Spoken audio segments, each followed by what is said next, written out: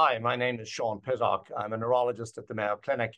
I direct the Center for MS and Autoimmune Neurology, and I'm very excited to spend some time with you to tell you a little bit about NMOSD, but also about this recent drug trial that was completed by Alexion and my colleagues. NMOSD is a rare inflammatory central nervous system disorder.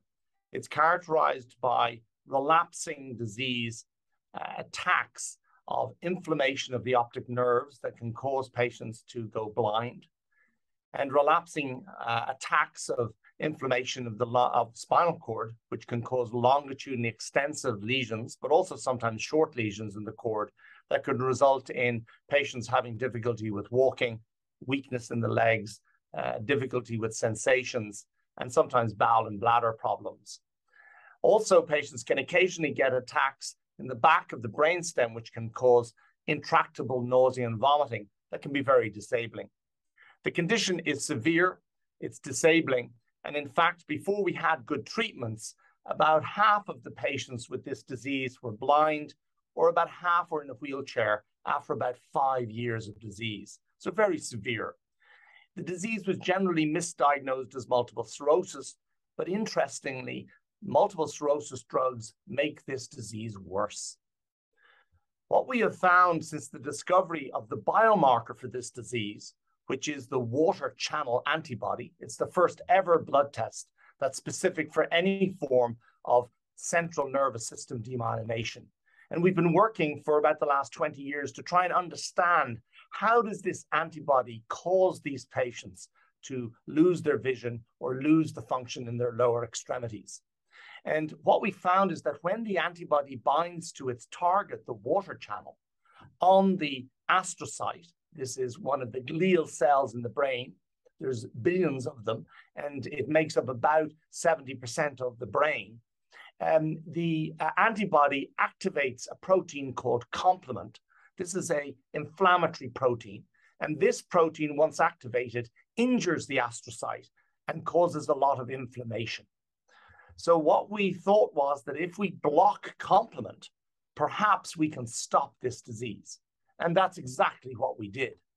So in the early days, we did an open label trial where we used a drug called eculizumab. This is an injectable antibody that blocks complement.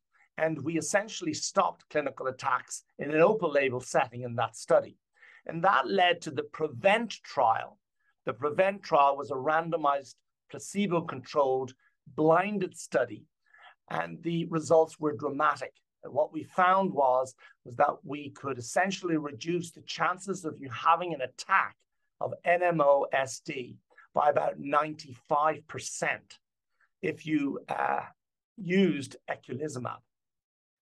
Now, one of the problems for patients with eculizumab is that it needs to be infused every 2 weeks.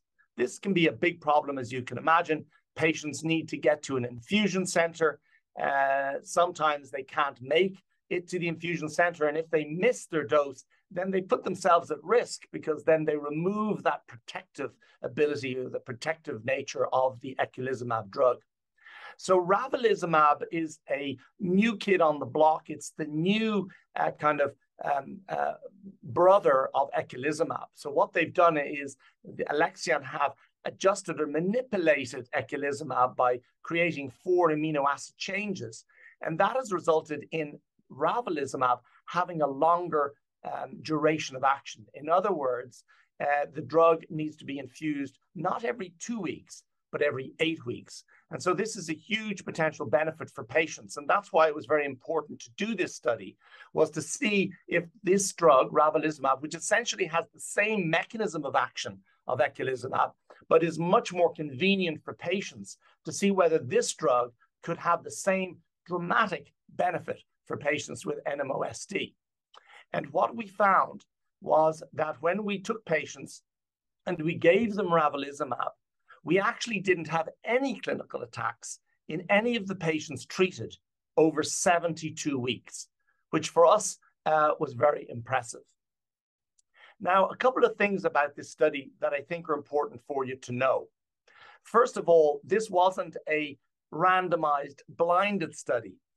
And we didn't have a placebo arm, an active placebo arm, because now there are actually not only eculizumab is an FDA-approved drug for this very devastating illness, but there are two other medications, inebilizumab and satralizumab, that are also approved by the FDA for treatment of this condition. And so, given the fact that it's such a severe illness, it was considered unethical to have an active placebo arm in such a drug study. And so, because of that, we used a placebo arm from the PREVENT trial. In other words, an external placebo arm, the placebo arm from a different study, the initial PREVENT trial, and we compared the results in the active treatment arm in the CHAMPION study, the ravulizumab trial, with that external comparator, that historical comparator. And so that was one novel approach. And I think this is very important because as we move forward with trials in rare diseases, it will be very important to think about these types of trial design. But what was most striking was the fact that we had no clinical adjudicated attacks in the patients that received ravulizumab. So it was very, very exciting. And I think this is good news for patients.